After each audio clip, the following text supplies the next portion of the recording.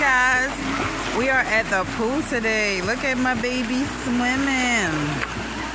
Sorry I didn't record the early part of our day, but we ain't do nothing but go to Family Dollar to get them some goggles.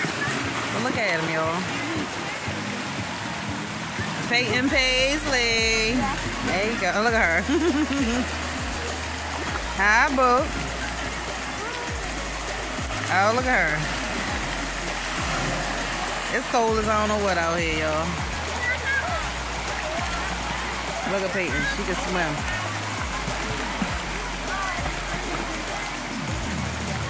They rocking out here too, y'all. Michael Jackson time. I see. Oh, shit. Oh, I know that's right. Yeah, go ahead. Oh, she crocodiling. That's the crocodile. A crocodile.